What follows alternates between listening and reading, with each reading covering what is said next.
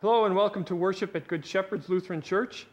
We're gathered not in person but in spirit to celebrate the great things God has done for us. Today we will be celebrating Palm Sunday.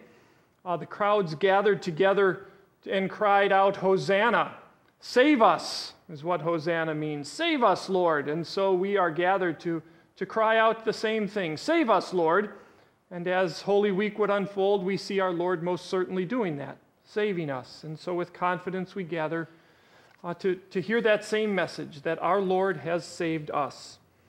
We'll begin the worship service with hymn number 130, Hosanna, Loud Hosanna.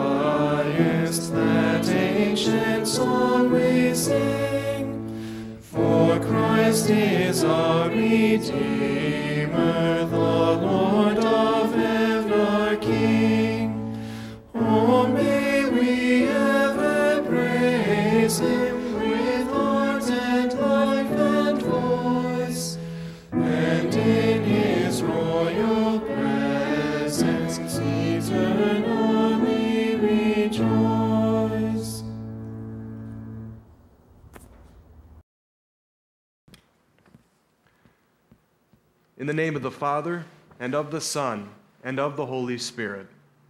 Amen. Amen. God invites us to come into his presence and worship him with humble and penitent hearts. Therefore, let us acknowledge our sinfulness and ask him to forgive us. Holy and merciful Father, I confess that I am by nature sinful, and that I have disobeyed you in my thoughts, words, and actions. I have done what is evil and failed to do what is good. For this I deserve your punishment, both now and in eternity. But I am truly sorry for my sins, and trusting in my Savior Jesus Christ, I pray, Lord, have mercy on me, a sinner. God, our Heavenly Father, has been merciful to us and has given his only Son to be the atoning sacrifice for our sins. Therefore, as a called servant of Christ, and by his authority, I forgive you all your sins. In the name of the Father, and of the Son, and of the Holy Spirit. Amen. Amen. For all that we need in life, and for the wisdom to use all your gifts with gratitude and joy, hear our prayer, O Lord. Lord, have mercy. For the steadfast assurance that nothing can separate us from your love, and for the courage to stand firm against the assaults of Satan and every evil, hear our prayer, O Christ. Christ, have mercy. For the well-being of your holy church in all the world, and for those who offer here their worship and praise, hear our prayer, O Christ. Lord, have mercy. Merciful God, maker and preserver of life, uphold us by your power, and keep us in your tender care. Amen.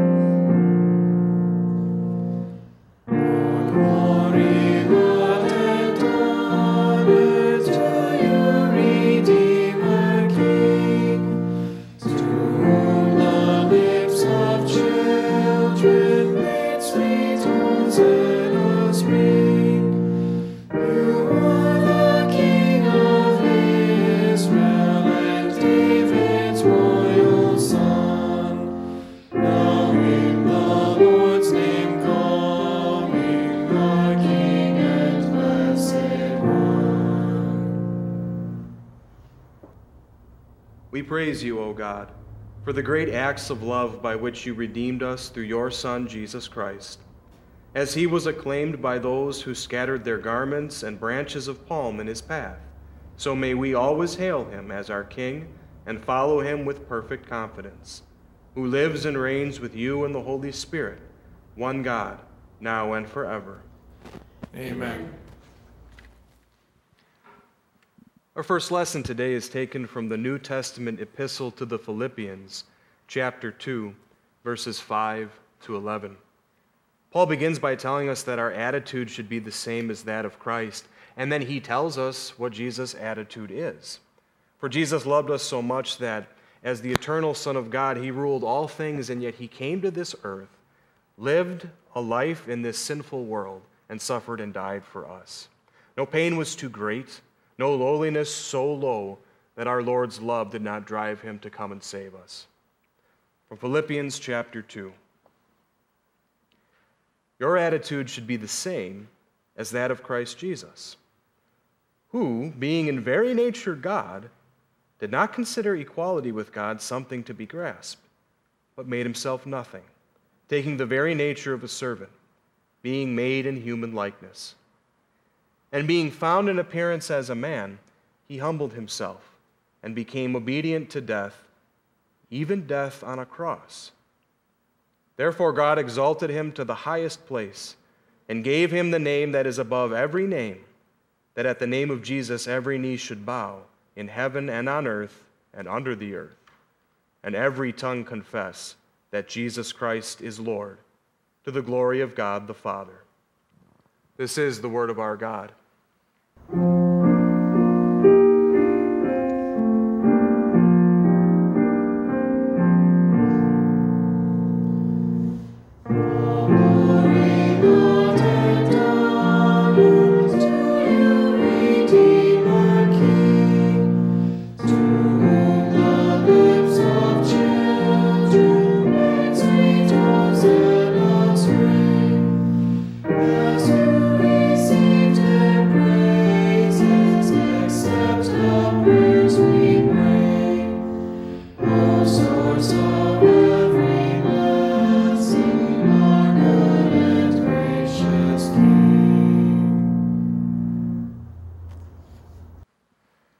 Our gospel lesson today is taken from the Gospel of Matthew, chapter 21, verses 1 to 11.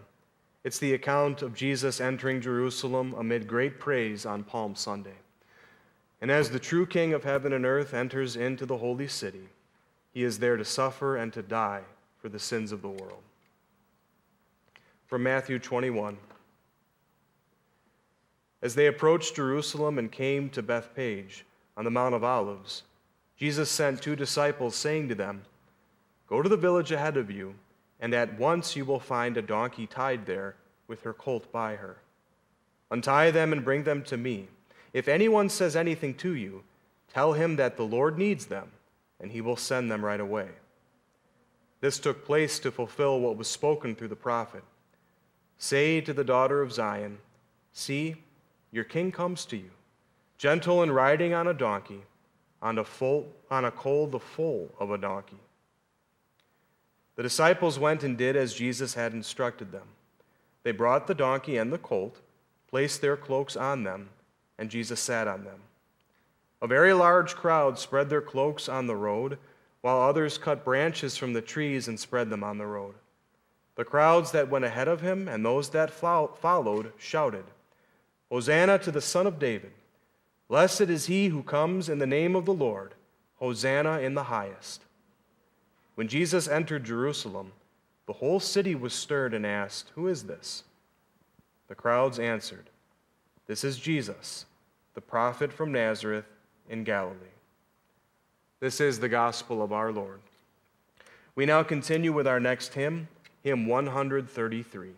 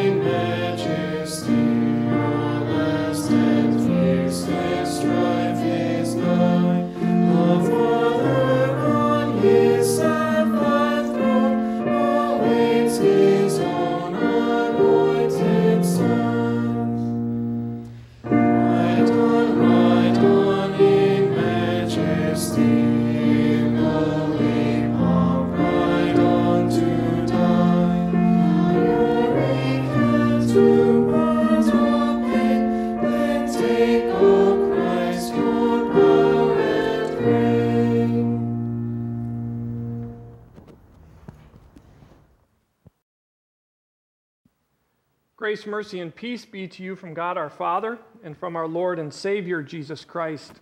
Amen. The Word of God which we will consider is from Zechariah chapter 9, verses 9 through 12. I'll read it to you here in just a few moments. In the name of our triune God, brothers and sisters in Jesus Christ our Lord. The words I'm hearing aren't new, but I sure seem to be hearing them a lot more frequently than I recall ever hearing them. I'm thinking of words like quarantine and isolation, social and distancing put together. Not heard that one before in my lifetime that I recall. Words like cooped up, cabin fever, or squirrely, as in we're all feeling a little squirrely because we've been stuck in the house for too long. our minds can't escape the fact that we feel this confinement. We feel trapped. There's another word we hear more frequently. I want you to think about what it's like to be trapped in this service. I want you to think about confinement, but not the confinement that we're experiencing right now. Our text from Zechariah chapter 9 speaks to us about us being trapped. The real problem that we face in life is not that we're trapped in our homes during this time. The real problem that we face is that we are trapped by sin. Sin imprisons us. We are stuck in it. And although we don't always face the consequences of our sins immediately, and so we don't always feel trapped by our sins, it's nonetheless true, we are trapped in our sins. I cannot make my selfishness into something that is God-pleasing. We may all try, but it just can't be done. Or our lies, or our greed, or our lust, or our anger, or our laziness, or pick the sin.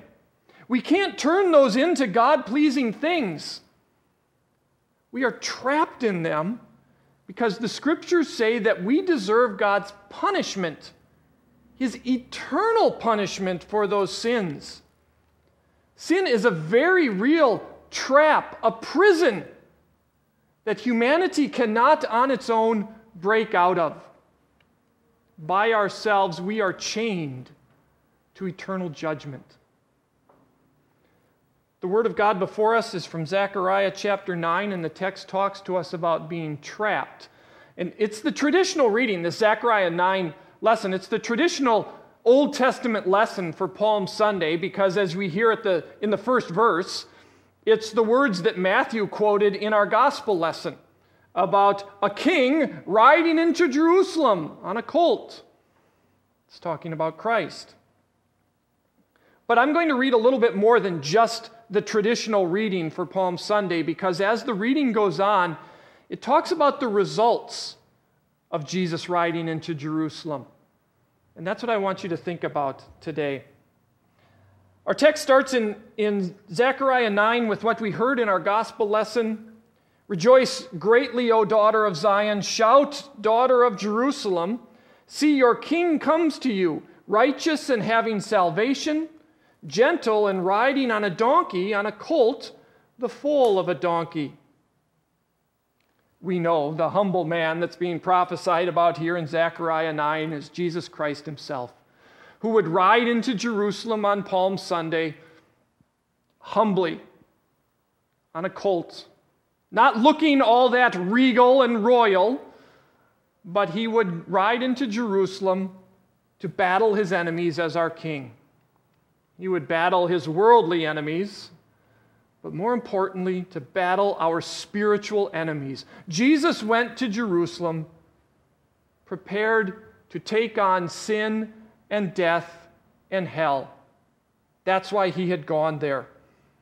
As we sang in the hymn number 130, Jesus rode into Jerusalem in lowly pomp, ride on to die. Jesus knew exactly what was going to happen during Holy Week.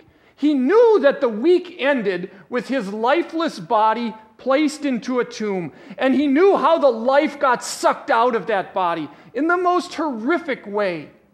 A crucifixion is how he would be killed. He knew all that, but he knew it needed to be done because he knew that his death would be payment for sin, would be the punishment that the world deserved for sin. Jesus knew that although he was the one who had never sinned, he could be made guilty of all sin, of every sin, and punished for it. And so he would ride on in lowly pomp. He would ride on to die. Jesus went to Jerusalem knowing what would happen. And again, as we sang in the hymn, he would ride in majesty. For although he looked lowly, we know what he went there to do. He went there to be the glorious Savior of the world, to take away every sin, to destroy death. Zechariah's prophecy here in Zechariah 9 is just a little sliver of the life of Christ, riding into Jerusalem on a colt. But from that little glimpse of Jesus' life, he could see the results of what would come, the release and the peace and the freedom that Christ would establish. Zechariah chapter 9 continues, I will take away the chariots from Ephraim and the war horses from Jerusalem, and the battle bow will be broken. I will proclaim peace to the nations. His rule will extend from sea to sea, from the river to the ends of the earth. As for you, because of the blood of my covenant with you, I will free your prisoners from the watery pit. Jesus riding into Jerusalem, we know the rest of the story, to suffer and to die and to rise, would establish peace. The peace that's pictured here in Zechariah 9 is, he uses word pictures about a war that was ended and weapons that were useless. But the peace that's described here is far greater than a peace between nations. He's talking about peace between sinners and God. Peace established by the blood of my covenant. By the blood of Christ, we are reunited with God. We are brought back together with Him. No longer estranged and God's enemies. No longer imprisoned in sin. We are now freed and forgiven and made into God's people. Set free, Zechariah says, from the waterless pit, from the pit of hell, from the pit of guilt and shame. We are reunited with God. But then the text goes on to say we're still trapped. I want you to picture or follow along the thoughts here in Zechariah 9. It starts with Jesus riding into Jerusalem to establish peace, to set us free. And then the text goes on to talk about how we're still trapped. This is what it says. Return to your fortress, O prisoners of hope. Even now I announce that I will restore twice as much to you. Because Jesus rode into Jerusalem, because he suffered and he died and he rose, Zechariah says we are still trapped. We are prisoners, but we're prisoners of hope. We are entrapped, imprisoned in hope because of all that Jesus Christ has done for us. We can't help, wherever we look, we can't help but see reasons to hope because we know what Jesus Christ has done for us. Faith sees this hope. When we look around our world, we see reasons to despair, right? Things like, well, now it's coronavirus that causes us to despair. When will this end? How will this end? When will my life ever get back to normal? But the truth is, we know that this will end. But when it does end, it won't be the last problem that we face. There'll be something else down the road, whether it be like this one on a national scale or, more frequently, on a very personal scale as we wrestle with problems. We live in a sinful world, and living in this sinful world, we can feel trapped by the problems that just happen all too frequently here. But it's actually worse. For as we said before, we're trapped in sin. We see it in our own lives. We struggle against it, but never achieve perfection. We continue to fail. And then along comes the devil, as he did earlier in Zechariah. Back in chapter 3, he played his role as the accuser, accusing the high priest Joshua of sin. And the devil does that to us too. He's not actually lying when he points out that we have failed, that we have sinned, and we feel trapped. and reasons to despair grow within us. But here in Zechariah 9, after telling us that Christ would ride into Jerusalem to suffer and to die and to establish peace, the prophet says, "Return to your fortress, O prisoners of hope. You are not trapped in sin. Christ has set you free. He has washed away every one of your sins. Nor are you trapped in this sinful world in which you need to despair because it's sinful. For you have been set free and made into God's child. You are trapped in hope," it says here in Zechariah 9. You are trapped in the hope of knowing that Jesus Christ is your Lord and your Savior, and that He will never leave you. That He came to proclaim peace to the nations, and that peace that He proclaims to the nations, He proclaims to you. He proclaims it in the promises of His forgiveness and the promises that He will never leave you. This peace, this hope that we have is not just some pious fantasy, but it's based in the reality of what Jesus Christ did, that He rode into Jerusalem in fulfillment to this prophecy, and then He would be pierced in fulfillment of prophecy, to suffer and die for us, to rise for us. Our hope is based on the reality of what God has done to save us. The water of baptism really dripped down on your head. And so those promises of God are yours, that He loves you and has saved you. The Word of God proclaims again and again countless promises that your God has claimed you as His own, that He forgives you and He will not leave you. And so we are trapped, imprisoned in hope. Everywhere we look, whatever we see, it's filtered through what Jesus Christ has done for us and how He has saved us. The promises of God overcome the dire circumstances in which we may or may not find ourselves. God is with us. Christ has freed us from sin. We are trapped in the promise of eternal life, whether it be coronavirus or the next crisis that comes along, or that time just passes by and eventually I die. I will eventually die. We're trapped, though. Trapped in the promise that we will live forever in heaven. That nothing can take away what Christ has done for us. That His death and resurrection mean we're set free from every sin. And that we will live in heaven. We're trapped in the promise that God will work all things for the good of His people, and that He guides history along with the good of His church in mind, you in mind. We're trapped in that thinking. We're stuck there. It's a glorious place to be stuck, isn't it? We're stuck hoping, trusting that our God, the God who died for us and rose for us, the God who has ascended back to heaven and rules all things for us, continues to watch over us, continues to look out for His people and to bless them. And so Zechariah says to us that we are trapped. We cannot escape this hope. We can't get out of it because of what Jesus Christ has done for us.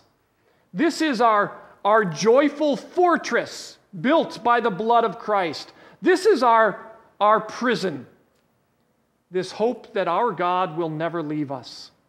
And everywhere we turn and everywhere we look, as we are trusting in Christ, we see reason to hope. As you are cooped up or isolated or trapped in your home, don't forget this picture that God sets before us here in Zechariah chapter 9. You are also trapped in a fortress, in a prison of hope. Jesus Christ rode into Jerusalem to suffer and die for you. He accomplished the work that needed to be done so that you could be God's child. And with that work accomplished, you're trapped. You're trapped in the love of God. You're trapped in the hope that your God will work all for your good. And so people of God live as prisoners of hope, who never give up, but always trust that the Lord who has saved us will never leave us. Amen.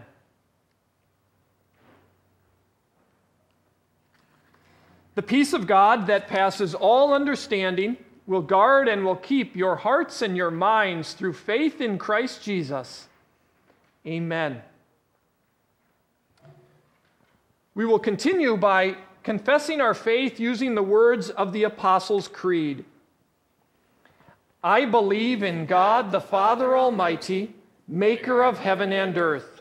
I believe in Jesus Christ, his only Son, our Lord, who was conceived by the Holy Spirit, born of the Virgin Mary, suffered under Pontius Pilate, was crucified, died, and was buried. He descended into hell. The third day he rose again from the dead. He ascended into heaven and is seated at the right hand of God the Father Almighty. From there he will come to judge the living and the dead. I believe in the Holy Spirit, the holy Christian church, the communion of saints, the forgiveness of sins, the resurrection of the body, and the life everlasting. Amen. Lord Jesus, you are the King of heaven and earth.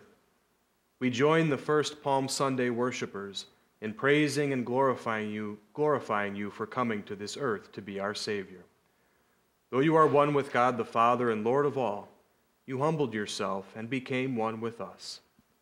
Thanks be to you for living a perfect life under God's holy law in our place. Cause our voices to blend with those who sang your praises as you rode into Jerusalem. Move us to confess you before others as our Lord. Help us proclaim the message of peace and forgiveness to people of all nations. And Lord Jesus, you are King over all the earth. Bless the nations of this world with wise rulers and good government. Let peace prevail. Grant success to businesses and the industries of our land. Look with favor on our nation's schools. Be with those who teach and those who learn. Comfort the sick and the afflicted with the assurance of your care and protection. And hear us, Lord, as we bring you our private petitions.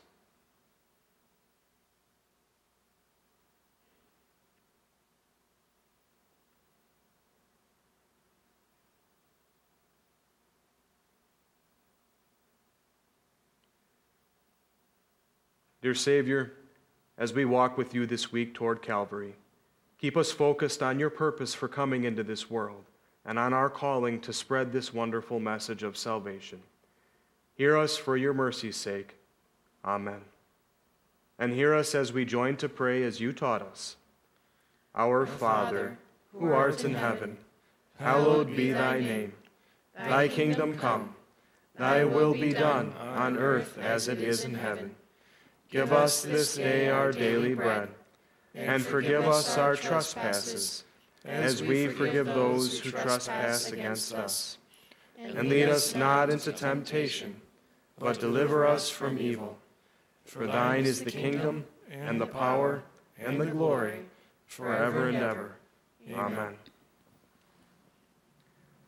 Almighty God, we thank you for teaching us the things you want us to believe and do. Help us by your Holy Spirit to keep your word in pure hearts, that we may be strengthened in faith, guided in holiness, and comforted in life and in death. Through Jesus Christ our Lord, who lives and reigns with you in the Holy Spirit, one God, now and forever. Amen. Brothers and sisters, go in peace. Live in harmony with one another. Serve the Lord with gladness. The Lord bless you and keep you. The Lord make his face shine on you and be gracious to you. The Lord look on you with favor and give you peace. Amen. We now close with hymn 3, verses 1 and 5.